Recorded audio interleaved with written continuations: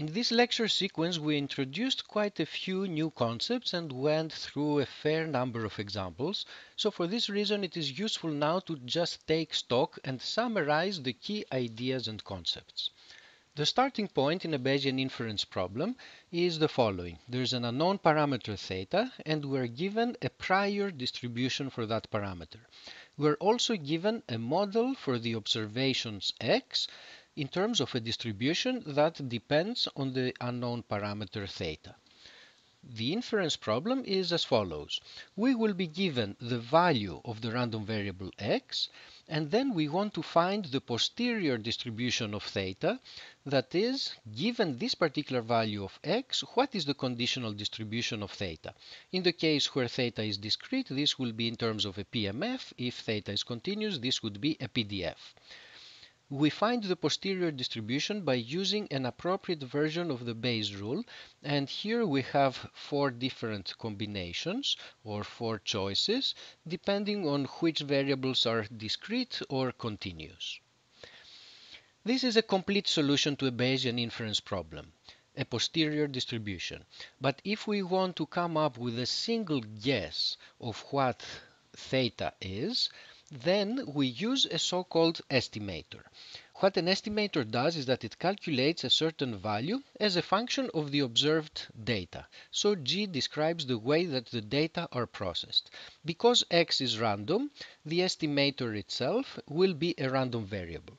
But once we obtain a specific value of our random variable and we apply this particular estimator, then we get the realized value of the estimator. So we apply G now to the lowercase x, and this gives us an estimate, which is actually a number.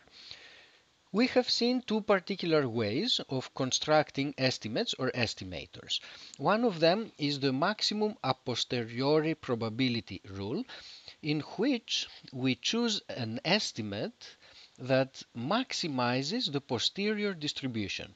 So in the case where theta is discrete, this finds the value of theta, which is the most likely one given our observation. And similarly, in the continuous case, it finds a value of theta at which the conditional PDF of theta would be largest. Another estimator is the one that we call the LMS or least mean squares estimator, which calculates the conditional expectation of the unknown parameter given the observations that we have obtained. Finally, we may be interested in evaluating the performance of a given estimator. For hypothesis testing problems, we're interested in the probability of error. And we have the conditional probability of error. Given the data that I have just observed, and given that I'm using a specific estimator, what is the probability that I make a mistake? And then there's the overall evaluation of the estimator. How well does it do on the average before I know what x is going to be? And this is just the probability that I will be making an incorrect decision. For estimation problems, on the other hand, we're interested in the distance between our estimates from the true value of theta, and this leads us to the following conditional mean squared error.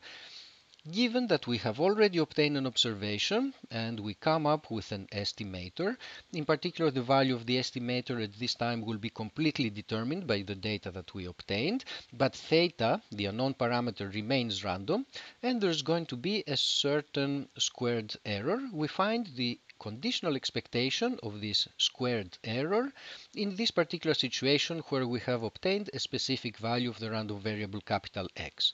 On the other hand, if we're looking at the estimator more generally, how well it does on the average, then we look at the unconditional mean squared error, and this gives us an overall performance evaluation. How do we calculate these performance measures? Here we live in a conditional universe, and in a Bayesian estimation problem, at some point we do calculate the posterior distribution of theta given the measurements. So these calculations involved here consist of just an integration or summation using the conditional distribution. For example, here we would integrate this quantity using the conditional density of theta given the particular value that we have obtained. If we want to now calculate the unconditional performance, then we will have to use the total probability or expectation theorem. And in that case, we can average over all the possible values of x to find the overall error. So all of the calculations involve tools and equations that we have seen and that we have used in the past. So it is just a matter of connecting those tools with the specific new concepts that we have introduced here.